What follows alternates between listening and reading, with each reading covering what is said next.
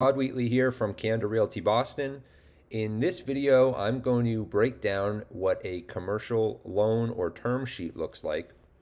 This is a little bit different than what you would see on a residential loan, but many of our investors who are looking to expand into commercial real estate or rental properties that are larger than 4 units will need a commercial loan.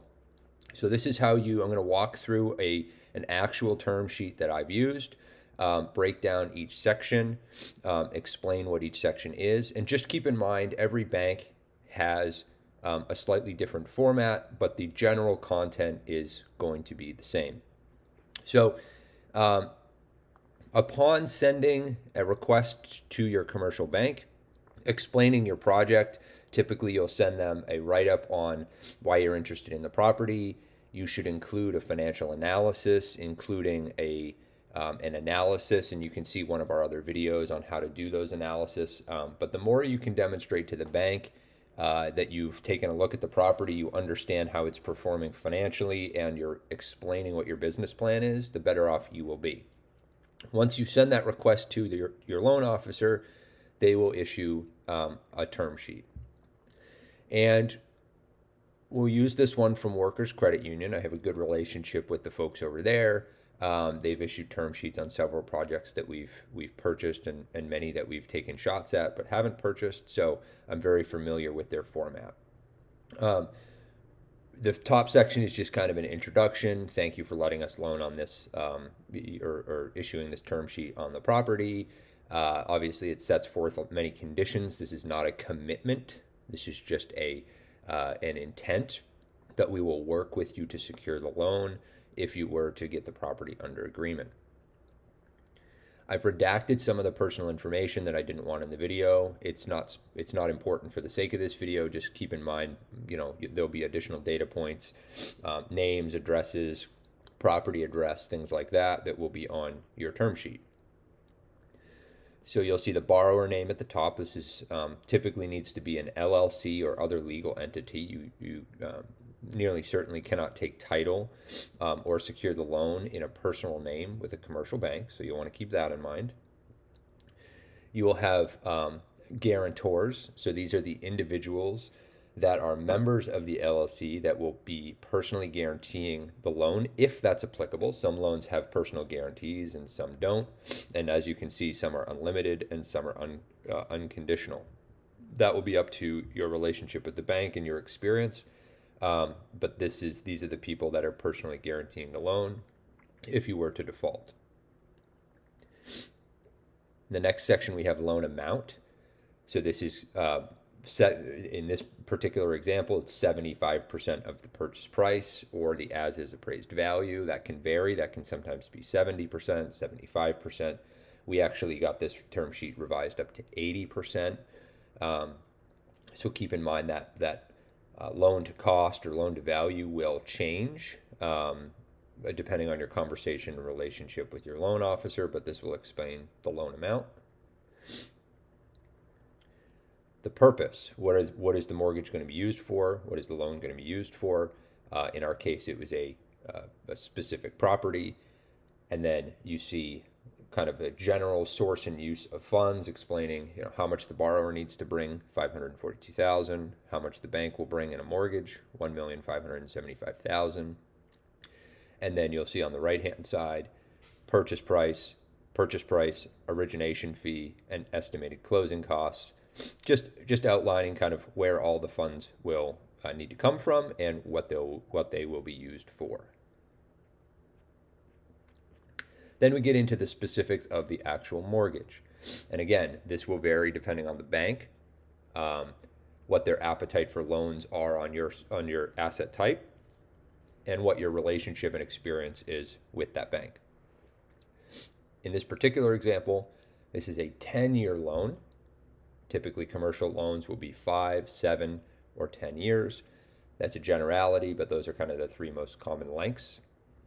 The interest rate will be fixed for a period of 5 years at 4%, and then it's adjustable. And they explain the adjustable nature of it in the next paragraph. They explain what index or rate you will be adjusted on beginning in this particular term sheet in that 6th year. So you can see the interest rate shall reset at 2.5% over the applicable index. And then they tell you which index.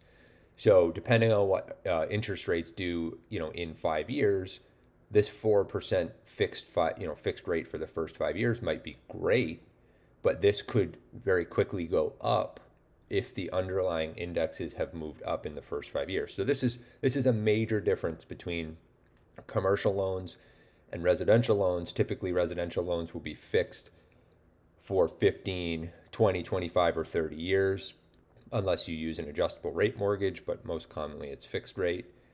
With commercial loans, it's usually fixed for a period of time, and then it's adjustable after that period. So very much pay attention to this, and very much do your own research and analysis on where you think interest rates will go in the future and how that would impact the performance of the subject property.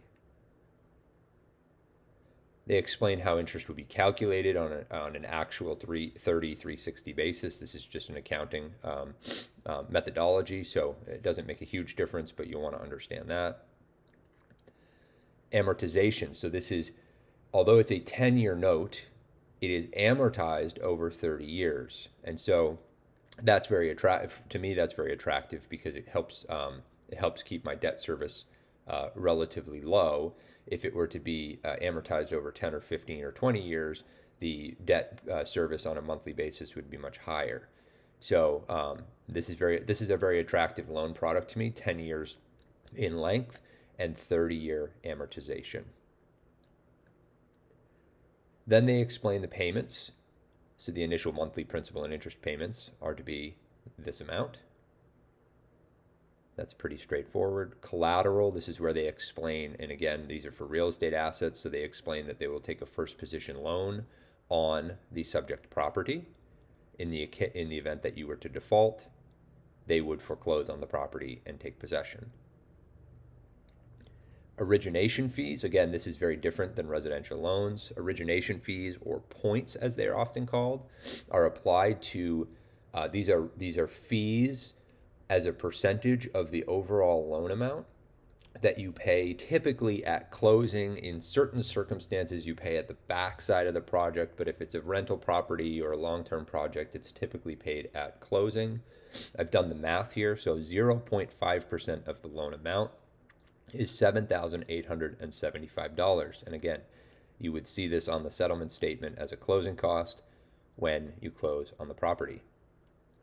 This can range. 0.5 is very attractive for a commercial bank. I've seen 1%, 1.5%, and even up to 2% or higher with hard money or non-commercial bank lender, non-commercial banks. Prepayment penalty is none. To me, this is very important, given I may want to hold the property for 10 years, but I may get an offer I can't refuse just 2 or 3 years in. The market's moving very quickly. I do not like prepayment penalties, if at all possible, and so this explains that there is not one on this term sheet. Good faith deposits. So these are typically, upon signing the term sheet, you would send in the good faith deposit. This is used to pay for things like the appraisal and underwriting fees.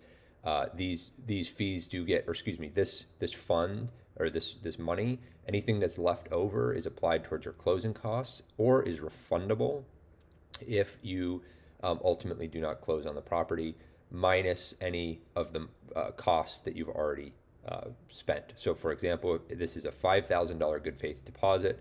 If the appraisal costs $3,000 and you didn't close, you'd get $2,000 back. And again, have that conversation with your loan officer to make sure you understand what this deposit is. Financial covenants. This explains that the bank expects the property to perform at a certain debt service coverage level. We're not going to cover debt service coverage in this particular video. I'll do a separate video on that, but they do expect, most banks are in the 1.2 to 1.3x range, meaning that the cash flow more than covers the debt service on the property. And basically this helps the bank understand that the debt service will be taken care of from the property itself, and that the borrower doesn't need to inject additional capital into the project just to cover the debt service. Loan to value, again, this was a 75% LTV term sheet. This just explains that. Again, this can change depending on your specific situation. Legal documentation is pretty self-explanatory. Environmental assessments, explains any additional documents or questionnaires that you might need to complete along with this term sheet. Very standard.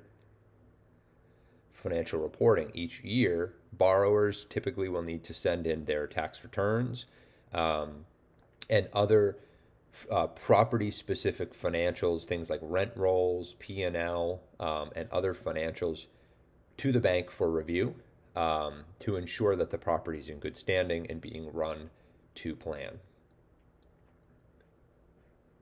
Make sure you understand these requirements and expectations prior to signing the term sheet. Membership, this is typical. Typically, commercial banks will want you to open operating accounts, checking, savings accounts with the bank, and run the finances for the property from that bank.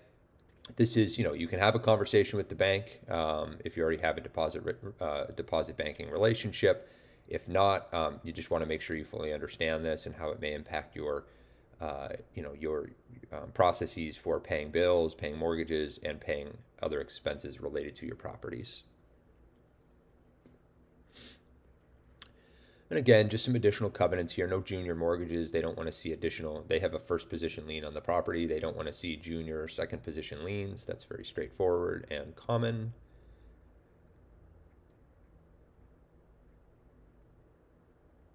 Some additional language that you'll want to read just to make sure you understand what you need to submit to the bank, what they'll be reviewing during underwriting, and what you should expect. And that is it. So it really is just a term sheet, term letter outlining the arrangement.